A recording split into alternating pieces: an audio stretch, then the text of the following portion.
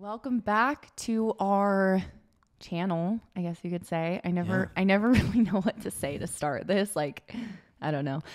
So anyway, if you didn't watch last week, we were just talking about how we were going to go on here and be answering viewers' questions. If you're new, welcome. My name's Mariah. And I'm Spence. And that's my husband, Spencer. We're a real estate team here in Oregon. And I used to upload a lot on this channel and we kind of stopped for a while. And moral of the story is we still get a lot of questions from you guys. So we thought we will sit down once a week and pick just a few questions to go through.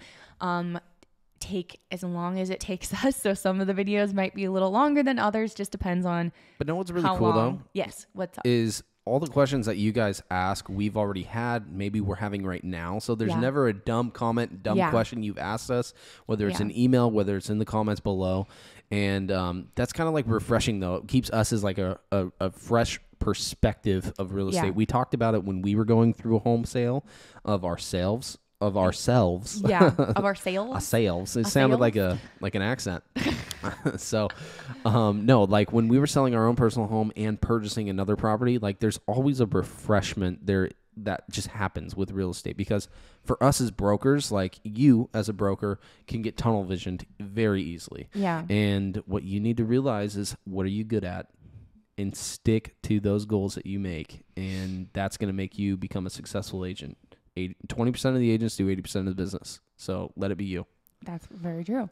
So we're both we're passionate about real estate. We love what we do. We love chatting with other agents, and especially agents like you watching from other parts of the country and even the world. We love it. So anyway, we will be answering your questions today. And before we get into that, I just wanted to touch on a topic real quick that I think is very relevant and important, and something that I feel like we're always trying to improve on this and work on this. But I was on a Zoom call the other week with a couple of other agents from different parts of the country, and a topic came up that was basically talking about like how things that we're each doing to run our business to where our business isn't running us. Because I can think back to times when I was a newer agent, or not even that new, but when I was like newer to getting a lot of clients, like when I first started like getting a lot of momentum and having a lot of deals going and all of that. And it can be really overwhelming. And I remember many, many times when I would be on vacation and walking through like a new town and I didn't see anything because I'm glued to my phone the entire time. And basically my business was running me. So I feel like that's something that if we're not intentional about the way that you run your business, it'll go there. That's what's going to happen. 100%. And if you are intentional, and I feel like we have definitely, like I said, we're still working on this and we're not perfect, but we've definitely come to a place where it does not feel like that anymore whatsoever. And it's been through just being intentional and I don't know, No, that's really good though, because doing things a certain way. I realized that this was happening to me. I'm just going off of my personal experiences. Yeah.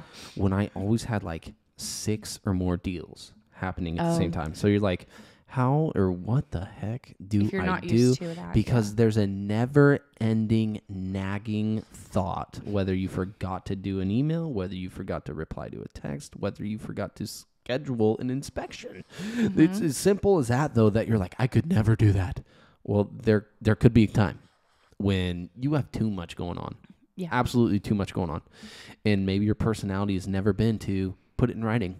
I used to literally be driving in my car and I would just rethink business meetings that I had just been in and think of all the knowledge that I had forgotten because I was a terrible student during that meeting and I didn't put it in writing. And I just thought of all the other agents. They had their pen and notepads out and they were putting it in writing. Nowadays we got our computers. That's what I was doing in school, putting it in writing. So why would it change now? Yeah. Why would it change? Just because I feel I'm hitting a well of success working these deals. Why would my lifestyle change, not benefiting but hurting my business? Right. You know? I feel like it can very easily, yeah, like you said, when you have like all these deals going on, like get overwhelming and make things feel kind of like chaotic. Yeah. I know one thing that I do is I write down, I know everyone is all about like the computers or their phones nowadays, but I just like having either a whiteboard or just like physical paper. Yeah. And I just have to write down like each of my clients and each of my escrows and each of my, listings. Like I just have to see it in front of me. Which, by the way, I loved it when you did that, like in our old bedroom, in our old house, because we just switched houses. We just transitioned like months ago. We bought this place like 8-9 months ago. Yeah. But we have not put the whiteboard back up. I think it got ruined. It got damaged or something. We Having should buy a new kids. one. I mean, it's a whiteboard. But yeah, we used to have this, but just a big whiteboard hanging in our bedroom, and we would say like Spencer, Mariah, and it would say like each our escrows and then what our how many like listings or buyers we had that month. And basically for me, it really helped me meeting my goals because I could see them up in front of me. So I knew like, okay, I already met my goals for the month. Or okay, I haven't. Like it was just very helpful seeing like your numbers like up in front of you. Yeah, no, that was that's very what I helpful. think it was helpful But we should like bring that back. We questioned each other like, hey, what's happening in that transaction, or have you talked to him lately? Because back then, especially, like real estate follow up was so important, and if you weren't following up with your current client, but also your prospective client, it was never going to happen. Yeah. That still does happen. Also because of the way we got business, we needed to follow up more. Now it's like attraction-based business to where they come to us and we don't, it's different. But anyway. No, that's good though. Attraction-based clientele. Okay. So very attractive. For me, a really, really huge thing that's helped with like running my business and my business not running me, and to just be present, and I don't know, it's just been a really good thing, has been like, I used to just answer emails as they come in. I do not have notifications on my phone at all. I couldn't do that. Well, I do. Everybody's different. Okay, if there's something important that I'm waiting on that I need to have like ASAP, which isn't all the time in real estate, but if there is, then yes, that's a different story. But for the average day-to-day, I am not checking my emails or even texts and calls. That might be a little controversial. I'm not checking them all the time. Calls are a little different, but especially text and email, I time block that. So I will even just say like, have your phone aside and then every hour go get back to everyone all at once. Otherwise, you're literally on your phone all the time. And like, just being a mom, I can't do that because I have a kid. I want to give her my undivided attention. Like she's with me while I'm working all the time. So that's just for me, that's helped a lot. And a thing with like vacations too is like letting my clients know and telling them I will respond within 24 business hours for sure at the very most, and then keeping my phone like in my room even sometimes, and then just going back and checking it, getting back to everyone at once. It takes so much less time than just like doing everything at once. Yeah. Like, I don't know. That for me has helped. If you're time blocking and that's what you do, you're a time blocker. And you're not, but it's okay. We do things differently. I'm a time blocker. I literally I have to do things usually as it comes. I'm one track mind. So email, bam, quick reply, bam, get it done. Oh, you need a question answered? Let me find it for you. Because like I look at our industry, real estate, which we all are in, right, as a service industry. I shared this story a long time ago on one of our other shows, but it was if you haven't been to that page though, by the way, Real Estate with Mariah and Spence, go check it out. You'll find the story.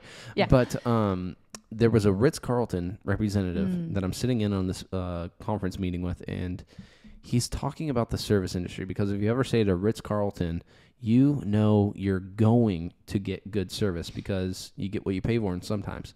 And that just really stuck with me because it was like right in the beginning of real estate when I first started my journey here.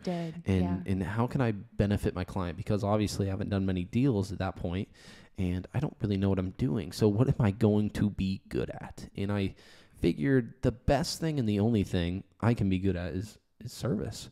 Yep. And so servicing my client has always been one of those really big importance of mine. And I have that rule, the 24-hour rule. Yes. And that's what I liked about what you just said is if you are on vacation, you're not glued to your phone on vacation. I'm not. I'm going to turn off my notifications. I might be on airplane mode a lot of the time. Yeah. But I'm going to time block. Yes. And maybe for an hour and a half. I'm going to get stuff done. And if there's a time difference, you're going to get stuff done during the time differences to where you can communicate here in the States where it's appropriate. Yeah. There's a book called 4 Hour Work Week, and he actually talks about like not answering your email. Like it's not necessary to answer. He answers it. I think he answers it 2 times a week. And he says in his auto email, like, these are the days you can expect to hear back from me. And it just has saved so much time because we think like, oh, people need, like, we need to get back right away. Like they don't need access to, I don't know. That's just so about email. That's interesting. But one thing though, if you are working, this is just a recommendation, a little pro tip. I appreciate an auto responding email. Yeah. Like or if you text aren't going to if you're answer not my going to email, call back for like an hour or whatever. Yeah. Give an auto reply. Text, I get that. email, just do something because the people just feel like you never knew they existed or just something. Communication is the most important thing in this business. I feel like whenever a transaction goes sideways or a client goes sideways, it's always it literally almost always comes down to communication from what I've heard from like other agents and experience myself and like everything. It's always like always communication. You're not communicating enough. They get offended. They think you're not doing your job. Like, but that doesn't mean to be glued to your phone. Okay. So what else we got? So I had something else to say about this and now I just can't think of it. Oh man. I'm all about service. What I know. What was I going to say? I guess, okay, at the end of the day, I'll just say this, and then we'll get on to our viewer questions. At the end of the day... we got to get to that. I know, we will. Soon. It just comes down to, I will just say, it comes down to simplifying. So when you're new in this business... Simplifying, and this is like all areas of life. I tried to do this, but if you're a new agent, it can seem overwhelming. There's 1,000,001 ways to get business, and let me just tell you, they all work. They all do work. If you're consistent with them, they will all work. So choose whatever is best for you. It's okay when you're new to try them all out and find what it is that works for you. But once you find it, you don't need to be everywhere. Like, for example, this is a very small, maybe dumb example of simplifying, but let's just say you don't need to be on every social media platform. I think that's actually hurting you. Oh my gosh. Yeah. I think you should choose one and maybe two, but I would say one that you really enjoy and are good at and get results from and get business from. And then zero in on that and forget about the rest. Like you do not need to be everywhere. You need to focus and the same with, there's just so many things you can be doing in this business. And a lot of them are just time suckers and are like this, I don't know. No, it's so good. This business is so simple. Like just get clients or have them find a way to attract them to you and then do a good job for that. Like deal with that. And that's it. Like it's so simple and it doesn't have to be that time consuming. I can't tell you the amount of new agents I see in our office, but also when I was in our office being a new agent, I'm literally side by side with these people because I did all the weekly meetings, new agents, get to know your contracts, how to set things up, all that stuff. You have no idea the conversations. Maybe you do have an idea of what's happening right next to you. Maybe you are this person. What are you going to say? I'm curious. The amount of time wasted. Yes. So building much stupid stuff. Like building your logo, your Yeah. I get it. Real estate is branding, but I'm just saying, like the right cover photo, placing There's so it. many stupid things. Oh, here's a good one. Placing it perfectly on your website, so everybody sees it. Like if you have all the time to kill, like go kill it. Oh my gosh! But I feel like the best. If you're not getting your foot in the door, you're not doing business. Best thing that go happened get your foot in the door and go get the business. Yeah. I feel like the best thing that happened to my business was even just like becoming a mom, because now I'm so intentional with my time. I don't waste any time. I only do the necessary things and that's it. And I have even more. Yeah. It's just crazy. And by the way, the time you can waste. Mariah is such a good mom. It's wild. You're such a good mom. Oh, thank you. We just had Mother's Day. So happy Mother's Day to all you women. I'm in. Compliment your ladies, guys. Okay. So first question. I forgot to write down who this was from. Sorry. If this was you, you don't get a shout out. They asked, what do you do to get back in the game when business is getting slow? Why is it getting slow is the first question. It's usually because you had too many escrows and you didn't spend time prospecting because you thought you had it all. That's generally been my downfall. You've done that? So I've done that. I've been there, done that, still sometimes have done that. And you'll probably do it again. But the reality is that question's all wrong. It's where was your time spent while you had all these escrows making you money, cash flowing? I always say I need to go lay pipe. I need to make pipeline, because that's what's going to get the pipe to my bank account so I can pay my mortgage, so I can pay my car bills, so I can buy gas right now because it's so dang expensive. Us realtors are driving everywhere. True. If you don't have a fuel efficient car like me, Cadillac Escalade 2004, living in the old days, it gets expensive. Okay. Lay the pipe. Okay. Don't quit prospecting. Yeah. Make so your don't let it goals happen monthly. in the first Make place. your goals monthly. It will never happen as long as you continue the escrows. Yeah. It's so simple. Just know, like for me, I didn't do this for years in my business till finally I found out, okay, what are my goals that I need to make? Like how many appointments do I need to go on? Clients do I need to get each month in order to meet the goals that I want to meet? And honestly, it was way less than I thought. And it's so simplifies everything. Like it's so easy when you actually break it down and do that. It's really not that hard to make good money in real estate. Do you need help making goals? It's simple.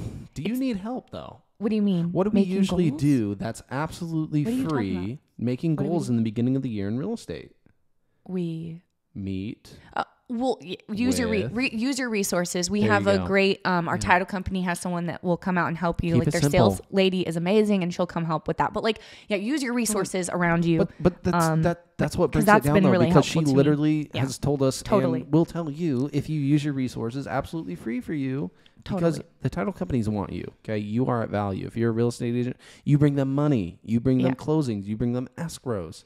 So ask what resources they have for you, whether it's a marketing thing or how to better your Facebook or just simple things, how to get phone numbers, email addresses in certain scenarios or zip codes. They have all those resources. They usually want you to pay for them, but a little pro tip, do the deals, bring them the deals, and they'll be giving you them for free. Okay. Great pro tip.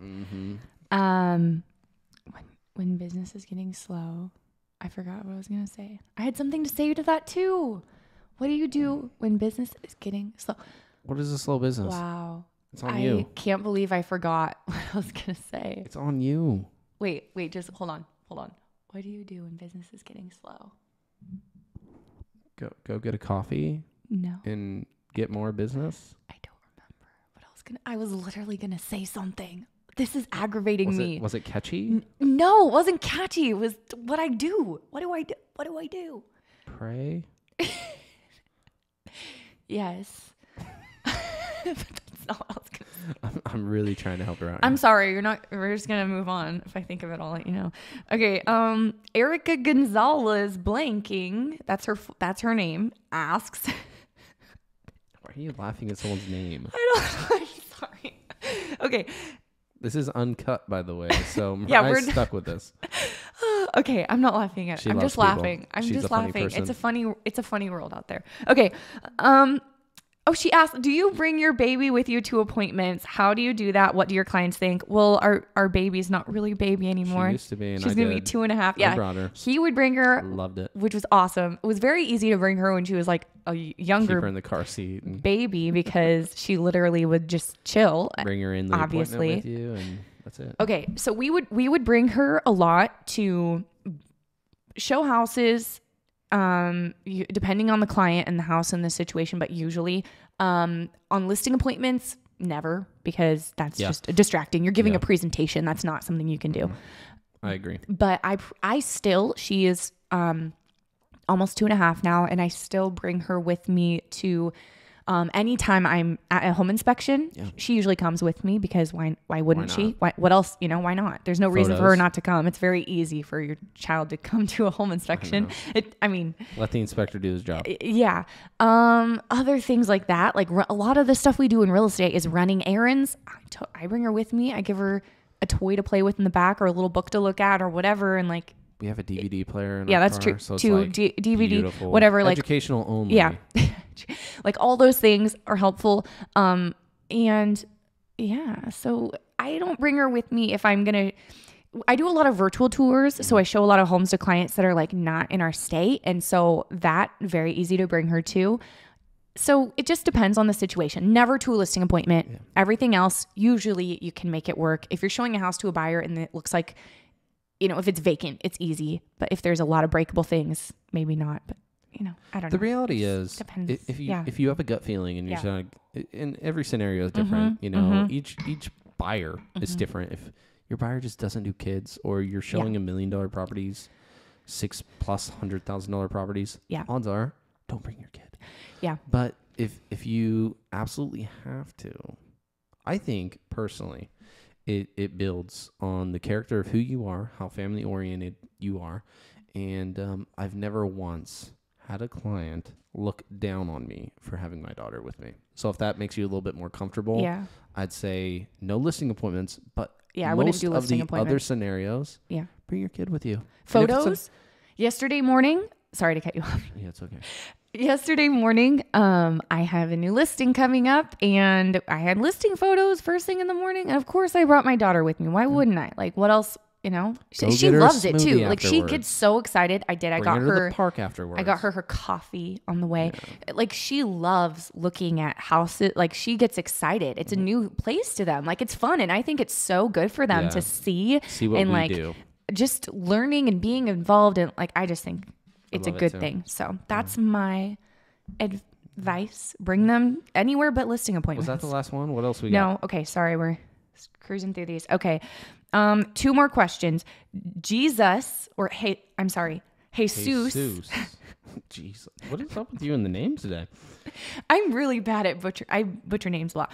Okay. Jesus Ordonez asks, would you say having 2 different YouTube channels as a real estate agent is a must, or can I do everything on one channel? So we have like 3 YouTube channels that we're actively uploading to. I'll kind of explain real quick the reasoning behind them. I am a firm. Because the reason I'm saying explain it wisely. Okay. It's because if you're listening to this video and you don't even know about these other channels, maybe they could benefit you, or just you don't care about them. So no need to subscribe to them. So let Mariah go over them briefly. Yeah. Don't take an hour on them. I won't. But if you haven't ever heard of them, I might go to them, see us, check it out. Okay, so first off, I just need to add, I am a firm believer that in 2022, every realtor, more realtors are starting to, it's becoming very saturated, but every realtor, but also every business, like every business needs a YouTube channel now day and age. Like, it is a must, best thing for your business ever. Okay, so now that I've said that, okay, so I'll just explain what we do. We have this channel. This is directed toward other real estate agents, realtors, and we keep this like realtor specific. We've had a lot of referrals over the years from other agents in other parts of the country sent to us through doing these videos.